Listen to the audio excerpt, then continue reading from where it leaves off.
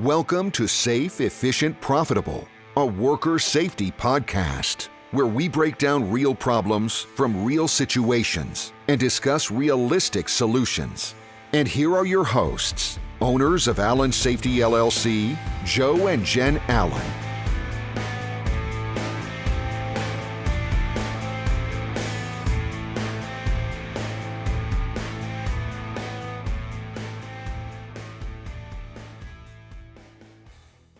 Hello.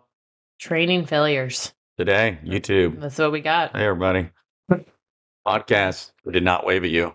But I did. But I did. I did in theory. Feel it. You can feel it in your spirit. Yeah, she was driving down the road. It's like, that makes me feel good. Yep. There you go. All right. So this was on training failures. Not training opportunities because sometimes. Yeah, whatever. Let's be real. It's called a failure. Sometimes. So here we go. We got alligators. All right. So we had alligators. A big one lived in the yard there forever. We had some small ones. Why am I starting this off? Because if you believe that you can take a whole bunch of videos and learn everything about how to wrestle alligators, and you decide you're going to go out in my backyard and try it for the first time, there's a good chance you may not win. I'm going to get a phone out. Yeah. So the point about it is, if you want to talk about failures, you need to look at end result. And end result could be, I lose with that gator. So, I think about your training. I think the failure is not identifying what subjects should be hands-on. That's correct. You got to have it. So one of the training failures is attitude. Yeah. If you don't have the right attitude, go do something different. Because if you don't want to have the right attitude, you're not a people person, you probably shouldn't be training other people. Yeah, and if you don't like it, maybe you don't want to do it, don't be a trainer. Because if you walk in There's a whole world of opportunity out there. If you're in tomorrow you have to go to work. And tomorrow I got to go to work. And you know what? The attitude I have from today could be affected by my training yesterday. And the attitude you have today being a trainer could be affected from yesterday. You have to be positive and you have to have a good attitude no matter what. Yeah. So if you don't have a good attitude, everybody feels it and it brings down all the training. Why is it the first two things we're talking about? Because we believe that. We believe at 7:00, you got to be in a good mood. So I think happy people like to be around happy people. And so if you're energized and happy and excited to be there, that's going to change the psychology of what's going on in your class. And it's also going to change how well they receive the information and how much of it sticks. Because, as a trainer, you have to understand that not everything is going to stick that you say. They're going to forget stuff. But I think you increase that percentage of, what they retain if the environment is right. Yeah, and so attitude is a huge component in that. We manage live events and catastrophic events and things that happen to people and product and processes. And you know what? They happen all the time. And there's so many days where I get up and something went wrong that night before. I had to get up early to manage that. That client that I'm at that day still expects a certain product at 7 a.m. Oh, yeah, they don't care. No, so I have to. Not being a jerk. They may care, but they're still paying. One thing you got to do is you got to be able to compartmentalize. You got to be able to turn off all the control variables around you. Did you miss your kid's soccer game? Does it make you sick? Absolutely. Does it make your wife aggravated when you miss T-ball games? Yes. And they have to manage a small toddler alone that won't. Yes, but you have to be able to go. At night you're going to get in trouble for not being at the T-ball game, but you still have to do a good job today. Yep. So, all right. So lack of product consistency. Another weird thing that's a failure is people allow weather or time of day or who's in class to affect them. I don't believe in that. Who's in class? This is a big one to me because it's corporate. Yeah. Like if corporate randomly shows up, that should not change your class. No, be a professional the whole time. Don't be weird. Be a professional. Be polite, be ethical, be a professional. They do all this weird extra stuff. I'm like, just do your regular thing. Guess what? I have events and all kinds of weather. And for everyone else who doesn't know, in the world has weather. And because of that, the weather changes. Big deal. I'm going to tell you where it doesn't change, and that's Monterey Bay. That's like the only place I've ever seen the weather been there.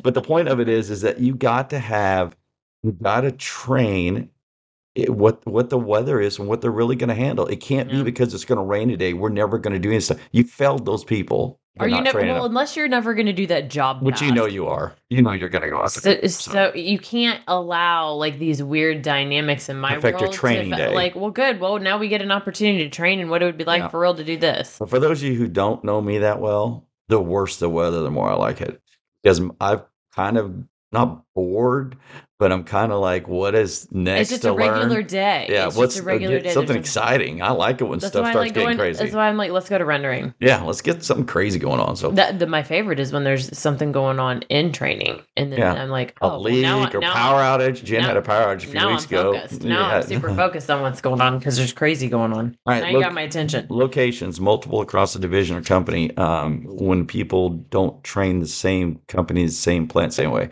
We have multiple trainers, but what I spend most of my day and most of my evenings worrying about is making sure the product's the same. I'm not saying we do or don't. We try our heart out. But I will tell you that's a huge focus. It's something to be aware of. You have to acknowledge that based on any variation in your trainers and based on when you're traveling, different places in the country, different everything. You have to be acknowledging that that's an opportunity that could bite you, and so to not put buffers in place for that, I think, is a fail. To just not. If you train during the winter in Minnesota, which we have, there's a good chance you're going to have snow. Yeah. And then you take some people, you put them in the South where it's 100, and I love 100 degrees. And there's people that just lock up during training. So as a trainer, if you're going to manage training and you have training failures, pay attention to the time of year and the expectation you want for your people. So you get that. So when you're looking at multiple places across the country, schedule that out a little bit so you get the value out of it. Yeah. Yeah. Well, and I think another one too is kind of goes into that. It's how you schedule, and it's not identifying your absolute. So if your absolute is I've got to get 15 people trained, but I did not properly manage when I scheduled the training, and I scheduled it over an audit, or I scheduled it over a massive which we get that project, all the time. Yeah. And now I only had 2 people go there. Well, now I've got to do another session. Correct. And now I've got all this added cost and all this added time to manage it and schedule it. And now, and are those 2 people really trained if that job that they're being trained on required 5 as a minimum? Right. And so now I spent all this time and energy to get a mixed result.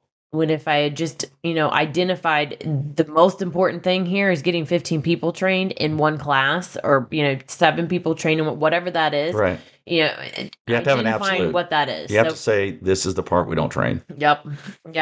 And so, that kind of also goes to how the data is presented. If I've got 2 people in class, that's a different environment. That's a different environment than if I've got 15 and everybody's bouncing ideas off each other, where I've got 2 and it's just, they're like doing what? I don't know, monotone PowerPoint. I don't know what I'm doing with 2 people because I can't drill, And so that's just a completely different feeling. And it goes also to the trainer, is that if the trainer's not able to manage that or find a way to work through that, and they're frustrated or upset or aggravated again. Back to attitude again. Yeah, I'm back to attitude again. They can feel that. Everybody can feel that. And that's a failure. They shouldn't be, because you're killing that creative spark that can happen through discussion and brainstorming. Absolutely. And that's the whole point, right? Absolutely. Is to just be doing that. So now we've got the wrong class size, and that's throwing off all my hands-on stuff. Absolutely. And then I've got the weather's off. Maybe it's storming or it's snowing or it's 110, and I've got classroom changes. That happens to us all the time. Where you got to move this even during the day. Hey, at noon we have to have a meeting in here. Can you go to another place? You got to. And it's I don't even know where this training room is. It's 15 miles from where I parked or wherever. So it's not the failure of moving the room. It's the failure of not understanding that could happen.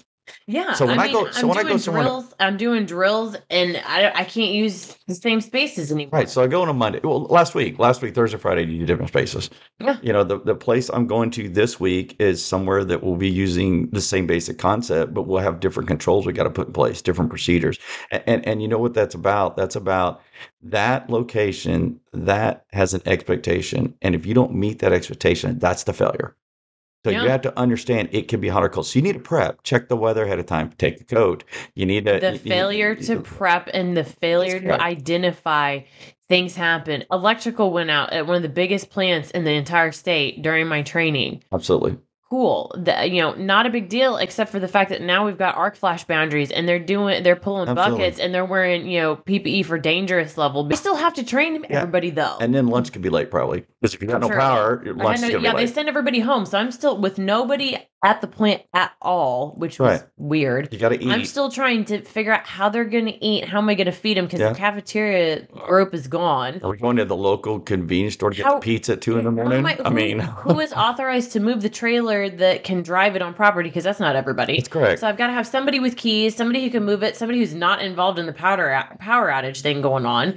And I've still got to figure out how am I going to get in and out of doors with prox readers and stuff closing. And you know what? Failing open or not. You still have to produce a product that employee can respond and deal with the next day. They still got to be able to respond to whatever's going on and do that thing. And 10 minutes after I leave. So you got to pre-plan. Not because that's normal. That's normal. Chaos is normal when you're changing in and out. And so the inability to just identify that and anticipate what that's going to be and then already have in your head how I'm going to work through that goes back to okay, well then are you an expert if you don't understand that this is normal? Are you a good trainer? Well, listen to some other episodes. We'll talk about that. Yeah, I mean, because if you're not understanding that this is normal, it's abnormal for everything to be perfect. That is weird. And for those of you who don't know us that well personally, that's why we like this field. That's why we like our job. It never's boring. There's always something we can improve. So then we go back to, let's talk about some ethics. Those of you who don't know me that well, we've turned down lots of work over the years because either it wasn't the right fit or we weren't the right fit. What I decided. That doesn't mean we didn't like the customer. If I didn't believe, I wasn't an expert. I didn't feel like I could deliver the level that I knew they should have because I understood enough to know this is beyond what I can. I have to know that limitation. Yeah, that's the first thing. So the other thing about it is, I do not believe you should train anyone on a task you don't understand. So, or you haven't personally done or haven't. I'm not into that. So when people ask us, can you do 5 things? I will look at the list and we will do the 3 or 2 that I think I understand that I could have built out for the 5. I understood that it would probably be nice and blah, blah, blah. But you know what? There comes an ethical part where you have to say, this is not my wheelhouse. Hire someone else and even help tell them who to hire. I've done that before in the past. These people are better at this than I am. Yep. And I basically gave competitors work, but it wasn't right ethically for me to do that. Listen, I can do a PSM compliance audit all day long. I don't feel comfortable doing a mechanical integrity though because I'm not doing non-destructive testing. I'm not doing some of that stuff. So you should train on subjects and concepts you've never done. No, that's a failure. If I've never done something, then why am I doing it? How am I an expert if I've never done it? Yeah.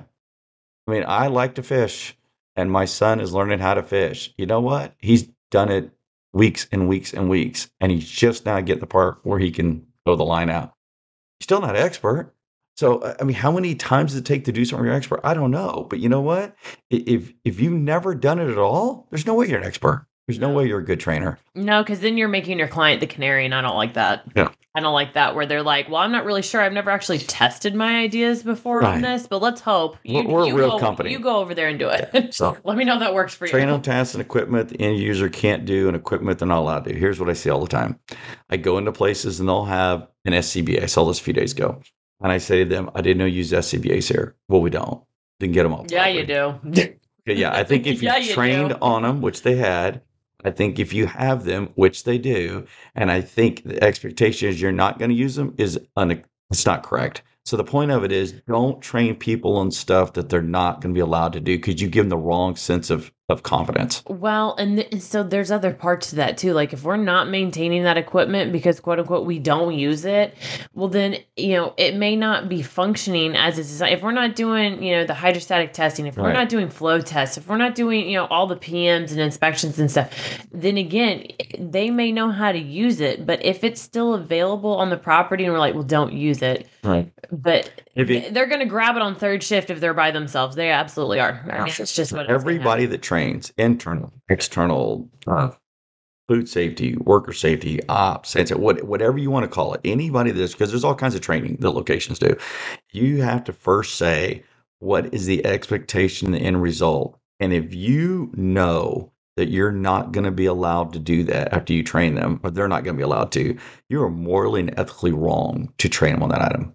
The way I look at it, because you've changed the dynamic. Well, now they think they can do it. Now they're confused on what they can and can't do. Just like we talked about in other episodes, we've had meter failures or equipment failures while we're training, and we don't keep going. We stop and do it correctly because I believe if you train, that you can keep going no matter what, you still train them to do it wrong. Well, when you have fall protection, like the fall indicators that pop, or Right. like the We fall stop. indicators on the winches and stuff, We you're stop. done. We're You're done. done. Meters fail, stuff breaks. We stop. You don't keep doing the process. So for all you out there, morally and ethically, don't train on stuff that you don't want them to do, including the way you do the training. Don't bring it up. Don't talk about it. We're just not. And then if anybody says anything, be like, well, that's out of service, and we don't use that. And tag it out of service. Or take it, put it in a storage shed in your property, or a secret closet. Yeah, do something with it. Secret closet. Yeah. So anyway, I say it's because it gives false sense of security. It makes people believe they can do skills that they're really not capable of doing. And please don't do that. Yeah. All right. So here's the other thing. All training. What's the number one thing for all training on this podcast? Reduce risk. Yeah. If your training makes more risk, then it was a fail. And I've got tons of examples, but the main thing is if I go do a task and you train me on that task and now it's riskier to do it than it was the day before, that's not correct. All training should reduce risk. That is the point of training. Well, we kind of talked about that gray area a couple podcasts ago too, where like elevated work. That's one of them. The training should address the weird gray area that we don't talk about that happens on off shifts and on weekends when we're doing projects and non-routine tasks. I talked about in the ladder safety one a few weeks ago about it's not injury from the ladder use. It's the storage and pulling it down from storage where I could get hurt. So you've trained me on how to use the ladder, great, but train me on the other hazards. Yeah, there's other things also. It's not just don't lean outside the plane of the ladder because you could fall off. Train me on all the ways I can get hurt going to touch the ladder. And you I should have not used aluminum. Maybe I should use fiberglass. Yeah. Tell me what all the hazards are. I should be reducing risk. I shouldn't be increasing by training. Yep. Well, and so the other thing is we've got people who are bringing in trainers or having internal trainers, but no one's actually ever evaluated them. You got to evaluate them. You got to evaluate all. You got to know what they're saying. If they're saying weird stuff or not weird stuff, or like their delivery's off, or they're not covering stuff, or they're not covering your program, or their interpretation of your program is not really correct. Absolutely. Now, do I think that all trainers can improve? Yes. But one of the failures is when they don't. If you see the same class 3 years in a row, that's weird. That's a failure. There's nothing going on in the business new that we can talk about in the last 3 years. Yeah. Nothing at all. Now, do people's personalities, can they make themselves better? Yes. Can people teach themselves to be a better trainer? Yes. But if you see there's a stagnant, if you see that people aren't improving, I mean, you look at, if you were with me 20 years ago training compared to today, I hope I'm better. I think I'm better. And most people think I do a better job. But you have to keep self-evaluating. If you don't, you become part of the failure. Yeah, you're part of the problem then. Yeah, you're creating the dynamic, and you shouldn't be. You should be reducing risk every time you're doing training. Yep, driving it down and keeping up with the current trends. If the training's not keeping up with how you have moved your business, because every business is dynamic. Absolutely. We change lines, we change products, rooms. We change, add stuff, add rooms. If we're not capturing that in the training and updating according to the modifications we've made at the location, that's a fail. And you know what? Don't update the room and train her by 3 weeks later, but have them start work tomorrow. Yeah, that's the pre-started safety stuff. Train them before they do the job. Yeah.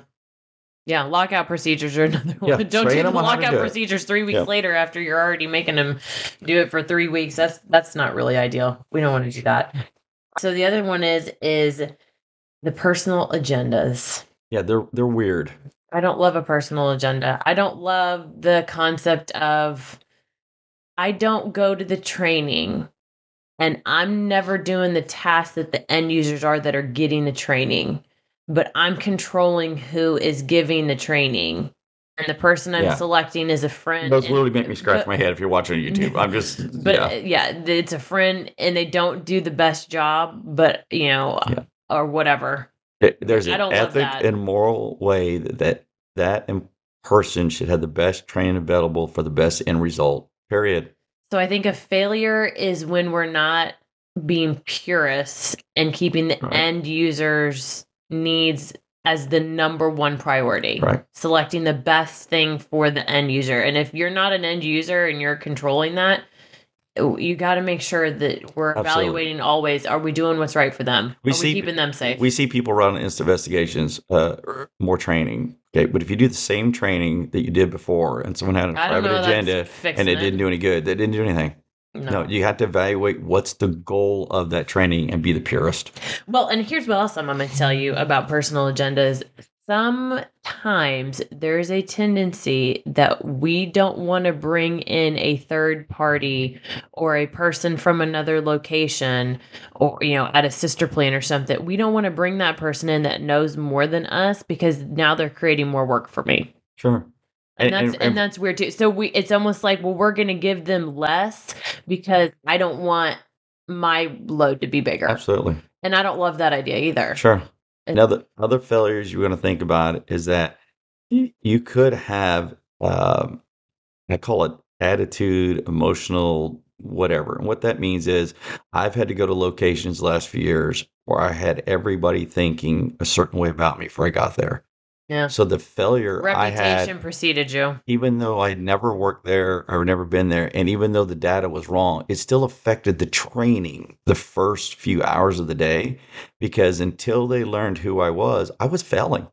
Yeah. I had to find a way to get them to understand that I'm not whatever they heard or whatever they were. But I am here to help them. I'm here to do the right thing or whatever that list is. But you need to know that as a trainer, you may have that. So there may be this underground thing that's coming against you, and you got to get over that. Well, it depends if you do any other services too. Yeah.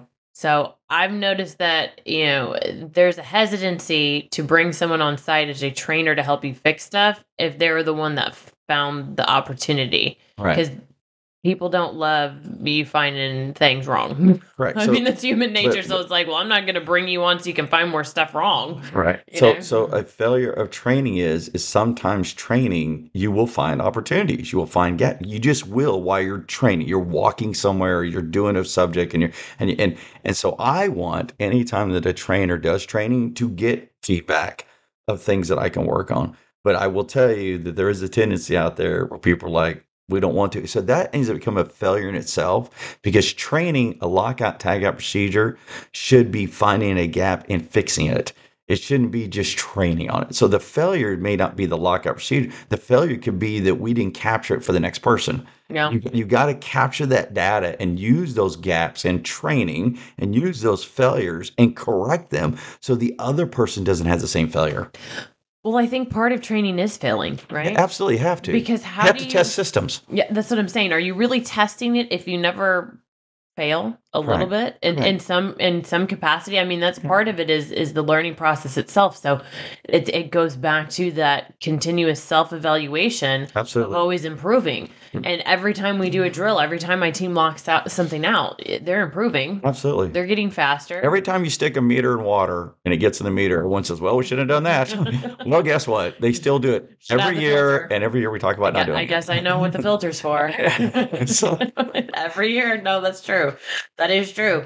And so along with that is the failure of like, we're not getting the right people or the right number of people in class. Absolutely. You got to get the right people there. And I think a big part of that is whoever is scheduling the training is not the end user or the manager of the end user. And so there's like a breakdown in communication. We didn't tell them until right before.